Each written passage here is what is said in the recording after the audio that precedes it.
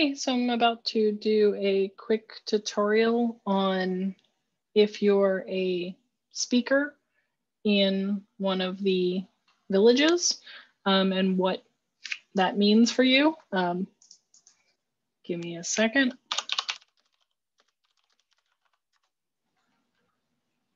All right, so when you enter Hopin, you should find a navigation depending on your browser, and if you're using mobile or something else, it may depend where it is, but you're looking for sessions. So once you click on sessions, depending whether you are a CTF speaker or a Teen Village speaker or a mental health hackers speaker or a soldering village speaker, you're going to want to find your correct session and click on it.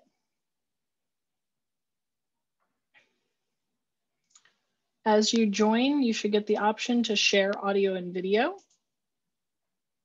It will then prompt you to select which audio device and which web camera you want to use.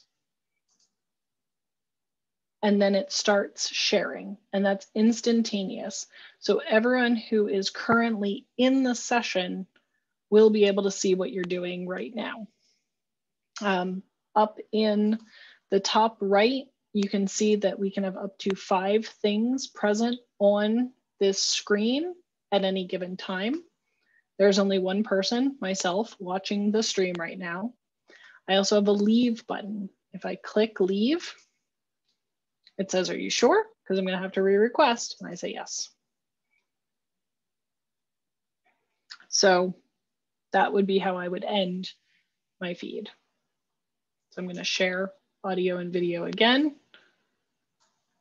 And it remembered, because last time I checked off, I wanted it to remember my audio and video. All right, other important parts of the stage. Chat is where the attendees and yourself can have a text conversation. People will show you a list of people associated with this little eye right there of how many people are watching you right now. I think that's only an admin option, so you won't get that option, sorry. Technically, below the stage, there is information. It's got our sponsors, so you can tell people to go ahead and scroll down to see all of our sponsors. If one of the villages needs us to add any URL links there, the admins can go in and do that as well. So, other useful things. If I want to temporarily disable my video, that's the movie camera icon. Just click it. It'll show your avatar that you've selected.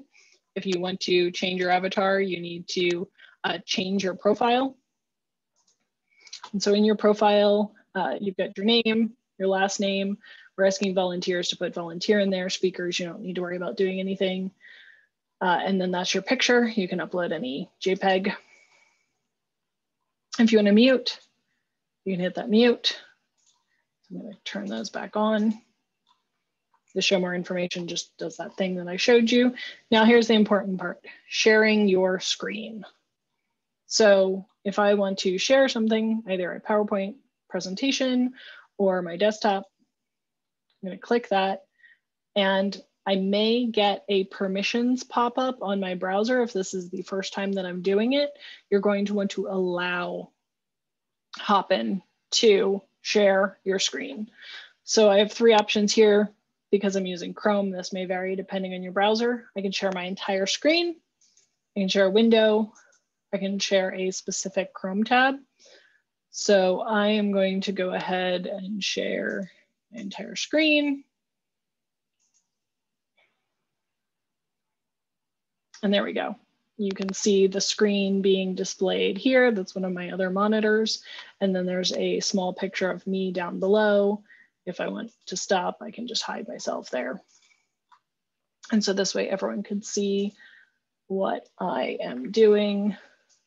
Ta-da, maybe I'm showing off a terminal window or whatever. So depending whether you have a PowerPoint presentation, etc., will depend. Then here at the bottom, it says that Hopin's sharing it. You can just hit stop sharing for it to stop sharing, and then I become larger again. And that's really all there is to it. So I suggest before you request to share audio and video, You hopefully have either the tab or the application with your slide deck ready. I seriously recommend having 2 monitors, if at all possible. There is a Hopin mobile app if you wanted to maybe keep the Hopin chat going on your mobile device to make things a little bit easier. Sorry. I think really that's about it. The only other thing to note is we are trying to have what we're calling Master of Ceremonies or MCs in each one of the rooms. The idea is that this will be someone to fill the time between each one of the speakers by chit-chatting, basically improving, filling the time. Hopefully, as you come on and are trying to figure out sharing your screen, they can keep talking about your topic. I'll be doing a MC training video next, which is basically just going to give a few pointers to the MCs.